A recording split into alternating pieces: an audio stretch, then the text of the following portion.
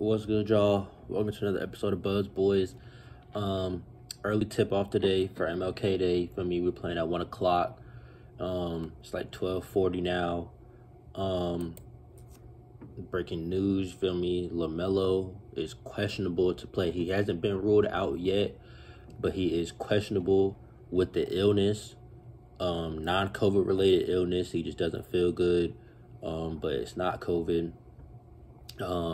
The starting lineups have been announced. He is not on there right now. It's Terry Rozier, Cody Martin, Gordon Hayward, Miles Bridges, Mason Plumlee. That is the starting five right now.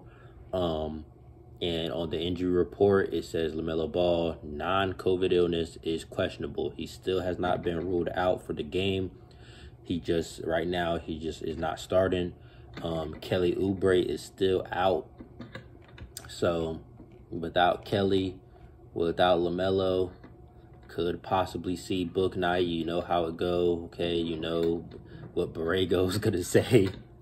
You know what Borrego's gonna say every single time.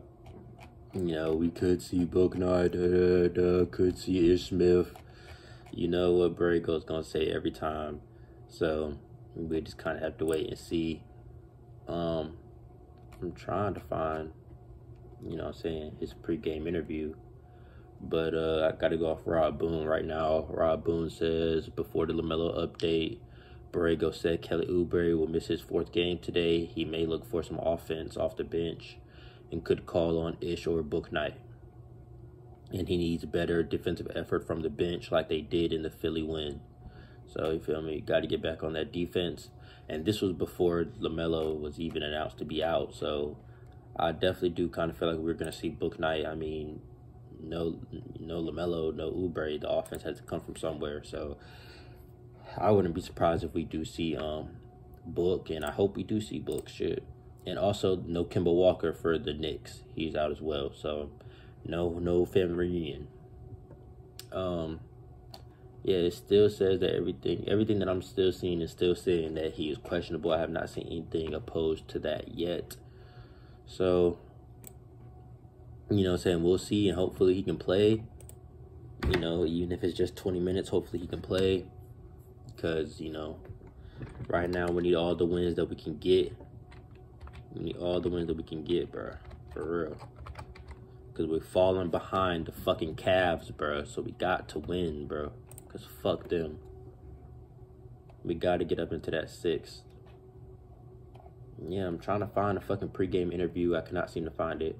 Okay, here's Ashley and Dale. Let's see what they say.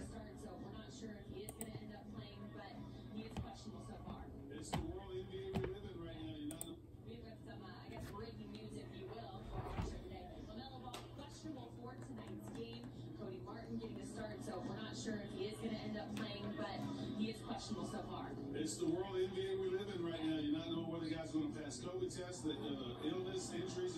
You just have to be prepared for whatever is thrown at you. This is late news. Cody Martin's been there before. He knows what the starting lineup's all about. He's a tone setter, especially on the defensive end, which I think you definitely need to do here this afternoon versus the Knicks. But hopefully LaMelo gets better, because you definitely need him. He's been playing solid basketball all year long, and the tough game on the road, you need all hands on deck. But it's just things you're going to have to prepare for. And if you don't have a chance to prepare for them, you have to make sure that your players that you're filling in for the injured or sick player knows how to play and how what this team needs to do to win. So basically right there, you heard Dale Curry and Ashley. They're sitting right there on the floor. They're basically saying that LaMelo is still questionable. And this was 10 minutes ago. So LaMelo is still questionable. All we know is that he's not going to start. So, you know, he can still play. He can still come out and help. We don't know if he is yet. And we don't know the extent of his illness. You know, he might just have a cough, or he might be really sick. Like, we don't know what the fuck it is. So we just kind of got to wait and see. And that's just something I wanted to get out to you guys before the game starts. Possibly no LaMelo. Oubre's out. Kemba Walker is out for the Knicks. Just something that I wanted to go ahead and get out to you all. But I'll catch y'all after the game, talk about, You know what I'm saying? Whatever happens, if he does play, if he doesn't play, I still think we can win if he doesn't play. But this is a game that we need. We do need to win this game. We're 3 games over 500 right now. It's always going to be better to be 4.